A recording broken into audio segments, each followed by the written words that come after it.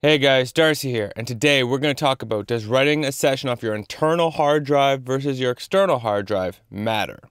Let's get into it.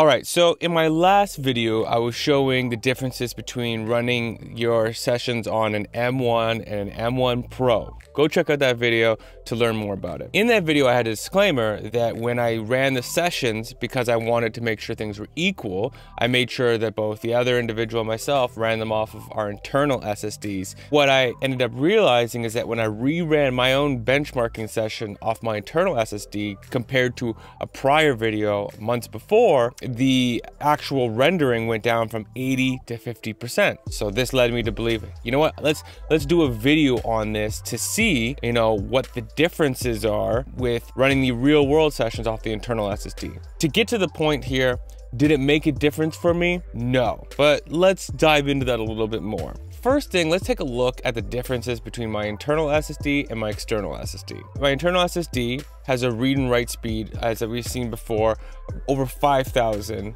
megabytes per second. Where my external SSD, which is an NVMe drive inside of an enclosure that has a USB 3/USB-C. That's connected to a Thunderbolt hub, and I'm getting around 700 on the read and write, which is pretty good and performant. Now, one thing to note is that originally I was getting some differences in the read and write. Sometimes it was dropping down quite significantly.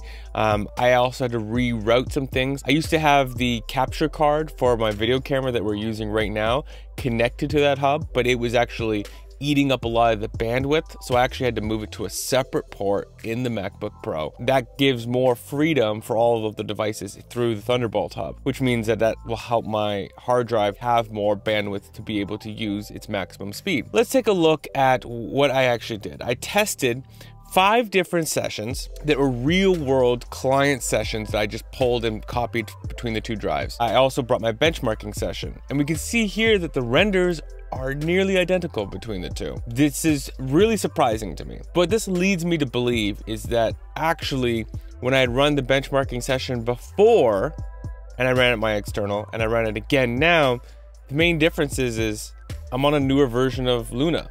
I'm on 1.25, and before I think it might have been like 1.23 or 1.24. I'm not sure which one, unless I had clogged up the bandwidth, and that also could be a factor. Either Luna's better, I've reconfigured my drive, it's better. Either way, one of those two things are a factor.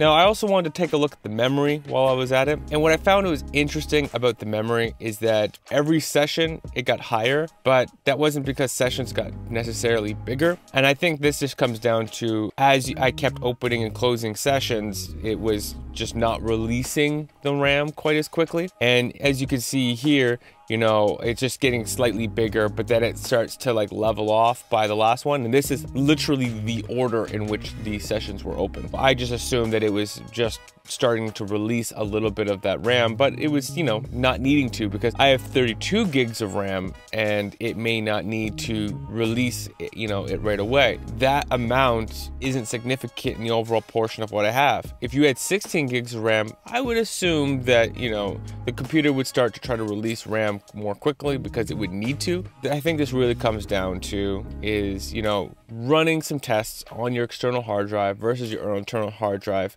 running a Blackmagic speed test, which is free, and just to see if you have any bottlenecks, to see if maybe your drive is slow, to see if maybe your drive is slower than you expect it to be. As well, maybe it's performant at a really high number, but then inconsistent, and it drops down to like 40, goes to 900, drops down to 40, and you need to figure out why it's doing that.